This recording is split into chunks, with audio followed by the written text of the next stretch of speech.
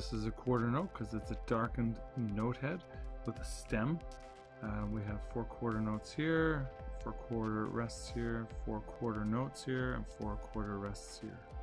The rhythm itself is relatively easy. You play F, F, F, F, and then you rest for 4 beats. G, G, G, G, and then you rest for 4 beats.